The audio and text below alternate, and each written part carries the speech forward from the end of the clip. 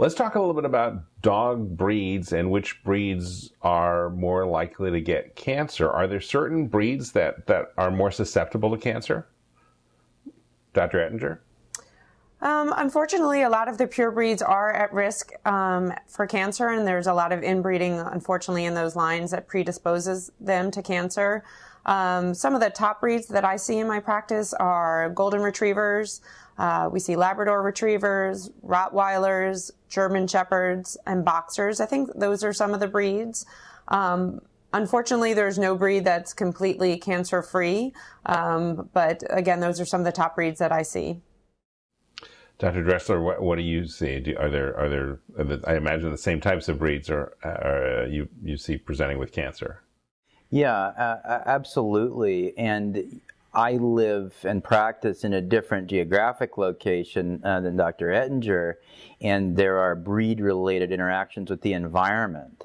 For example, I practice in Hawaii, and here we have a lot of sun exposure.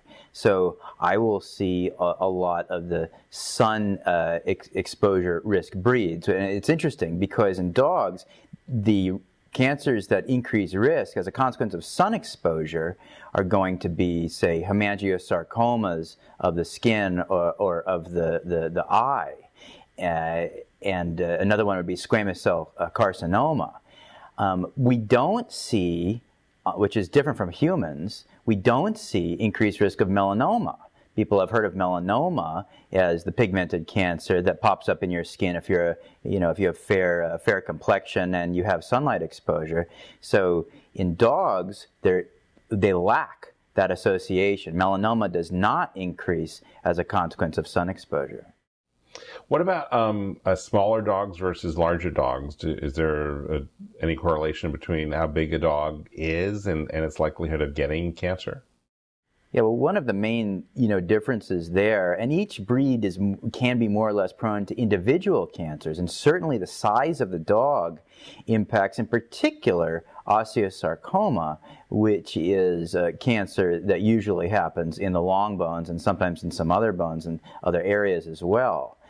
So certainly the size of the dog can impact which of the different types of cancer when you're talking about bone cancer in particular, and there's other physical characteristics such as pigmentation, chow chows and poodles and breeds that have pigmentation inside of their mouth, you may see more cases of malignant melanoma, which is a pigmented cancer that occur inside the mouth.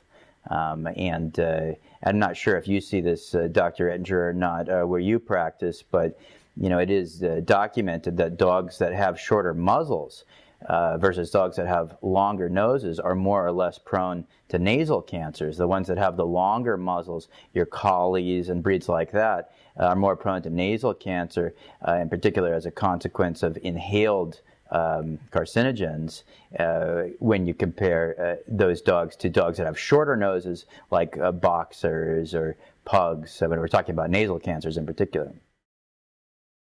No, that's true, and the thought behind that is that as they're breathing in more of those carcinogens and pollutants in the air, and the long-nosed breeds are getting, trapped in the nose, and there's greater exposure to those carcinogens as opposed to the pugs and the boxers and some of those other ones. And then, interestingly, there are other cancers that we see in smaller dogs. For example, Westies and Scotties.